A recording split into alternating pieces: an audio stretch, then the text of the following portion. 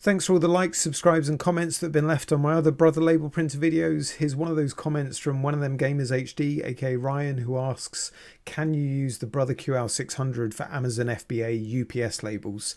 Spoiler alert, yes you can. I'm going to show you how in this video.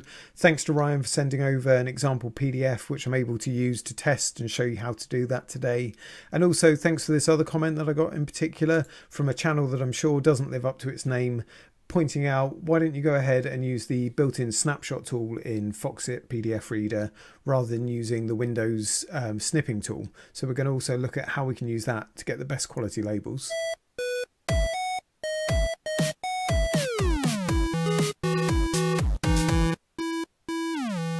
Okay, so I've just opened up the Amazon FBA UPS label PDF file. I'm using Foxit Reader. I'll link to that in the video description below, so it might be worth using that if you want to follow along with this video. I do recommend it over, say, Adobe Acrobat, or certainly over using your browser, for example, to view a PDF file.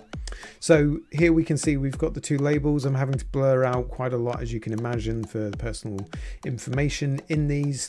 But you can see the method I use and hopefully follow along. So I'm going to show you a couple of ways of approaching this.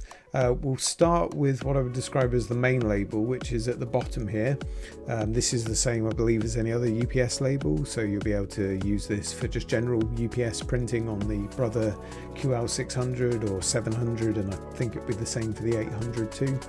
So the first thing we're going to do is actually come to the top left and click on the select tool. So make sure you're on that. It's under the home tab here. And then you notice if you come down to this bottom label here and you left click once, it actually selects the whole area as a selectable image. So that's really handy. You can then right click and then you should get the copy option. So you can just use Control-C, of course, or select copy here. That means we've now got that image in the clipboard of our computer, so we're able to paste it. You can probably guess what's coming next if you've watched some of my other videos on the QL-600 and using different types of labels and printing, like the Royal Mail and Hermes. So yeah, what we're going to do is then open up the P-Touch editor software. You're just going to select New Blank Layout. Make sure that you've got horizontal orientation set up, so if you're not sure or you haven't, click on the paper option up here towards the top left and then just pick horizontal. You should see that you've got the 62mm indicator over here on the left, so obviously going vertical in this case, and then you can just paste your label straight into there. So there it is. The extra bit of white you get on the end here, that's just part of that image file, so don't worry about that, it doesn't really matter. You should see, you know, it all looks nice and clear in here, and then of course the trick's going to be getting the print settings right, as you'll have seen me do before in the other videos as well. So come up to File, come on to the Print menu, and then we're just going to make sure we've got the best settings in place. So on the output drop down here, you know that I like to pick high resolution. I like to ensure that I've got priority to print quality also ticked down below, and you should already have auto cut, so it cuts the label once it's done printing selected. Come over onto the properties tab next, and then again we're just going to see that quality high resolution has stayed there. We've importantly of course got the 62mm paper size selected. You should already have that if you've been using your P-Touch software with the printer.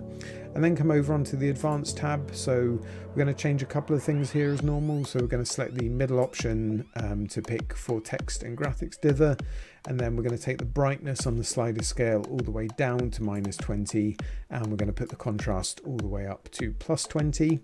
And then the final change, we're going to come over onto the other tab and we're going to tick the box that says arrange the font stroke. Once that's selected, you can then come down and click OK, and then we're ready to hit print.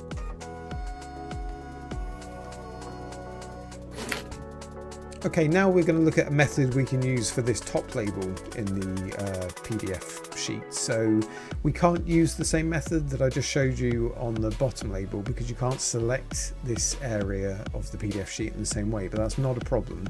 Now you remember in previous videos I've shown you how to hold down the Windows key, the Shift key and S to use the Windows snipping tool, and then you can drag around an area that you want to select. It copies it into the clipboard, and then you could paste that into the Brother printing software. What we're actually going to do is something slightly different. It's based on one of those comments that I showed you at the beginning of the video, so thank you again for providing that. And if you guys want to add your own comments and approaches to printing these kind of labels down below, please do.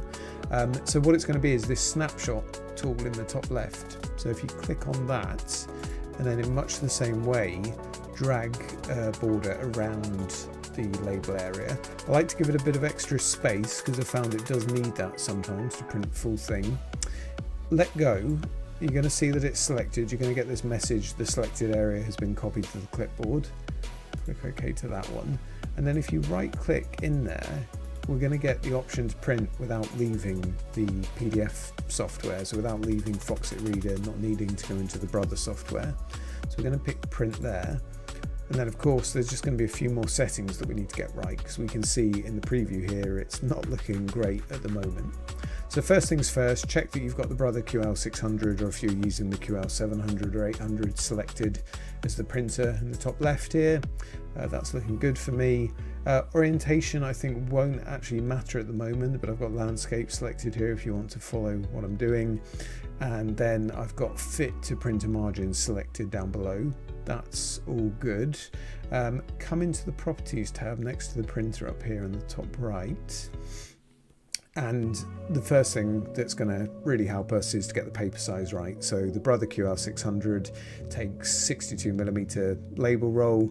So click on the drop down here and just click 62mm. That's going to be the biggest change that we're going to make. That's going to get us back on track.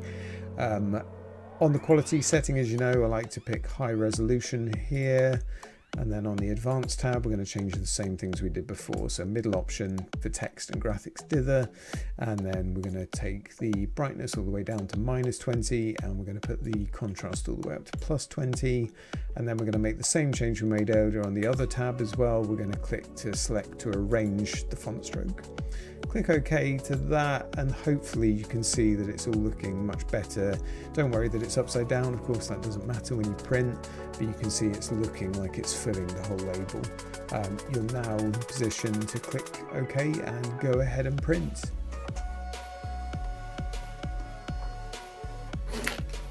So once you've printed both those labels off, hopefully you'll be left with something looking a little less blurry, but just like this. Here's the two labels side by side with a 20p just for scale. Now, as I recommend in my other videos, and I'll link down below to an app you can use on an Android device, test that the barcodes scan by using an app, test that the Maxicode scans by using that particular app I've linked to and enabling Maxicode reading in the menu, and then you should have good confidence to dispatch your packages with UPS and know that you've done it for a bargain price using the QL-600 from Brother. I've dropped my affiliate link to buy it down in the description below, so if you do buy it from Amazon, that means you'll pay the regular price, but I'll get a small percentage back. So if this video has been useful, if it has helped, that's one way you can show it's helped. For free, you can like, subscribe, and comment down below, please, just giving your thoughts or any improvements or suggestions or any issues, and I'll try and get back to you. All right, cheers guys.